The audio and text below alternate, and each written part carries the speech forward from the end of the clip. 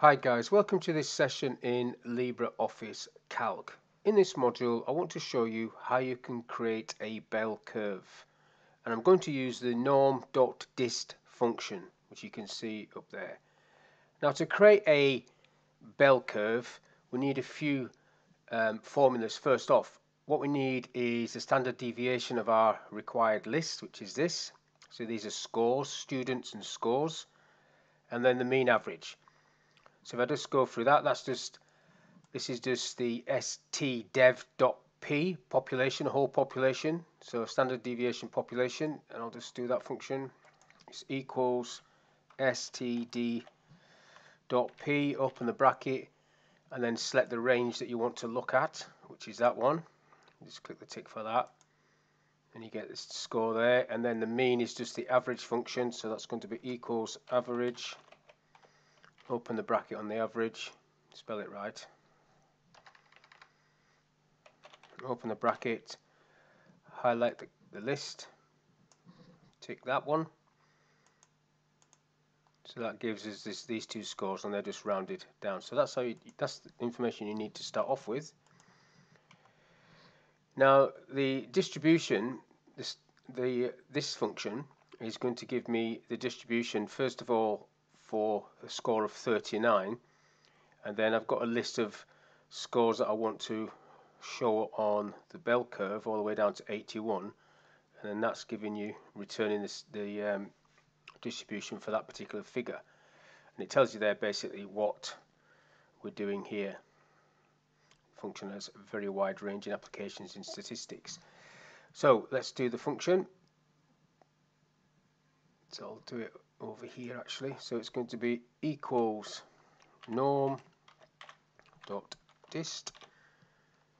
open the bracket. So the first thing I need is the score that I want to start my bell chart with, or my bell curve with, comma. Then I need, as it says there, the mean, which is this cell, and because I'm going to pull that down I need to $sign that, so I'm doing F4, the F4 function key, comma.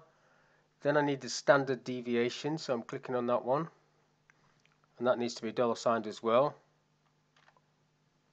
And then I can do another comma, and then I want a 0 to finish this off. Close that one off. 0 is the same as false. Tick,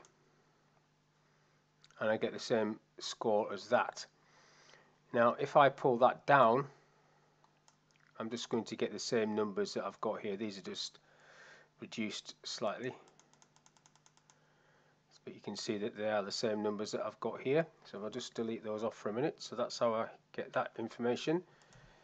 Now there's the scores. So this is what I need to do now. I need to highlight, to get the bell curve, I need to highlight all of this data, and then I need to create my little chart on that, based on that data. So it's going to be insert chart, and the type of chart I need is the scatter chart, and as you can see underneath, as soon as I do that, it's produced the bell curve. I'll just finish that off. You can go through the wizard and add things to it, but basically that's all I want for this little example. So you've got the scores there for this particular set of data. So that's all I want to talk about in this little video, how you can create a bell curve using the norm.dist function with the standard deviation population function and the mean average function. So hopefully this little video has been of use to you. Thank you for your time. I'll catch you in the next one.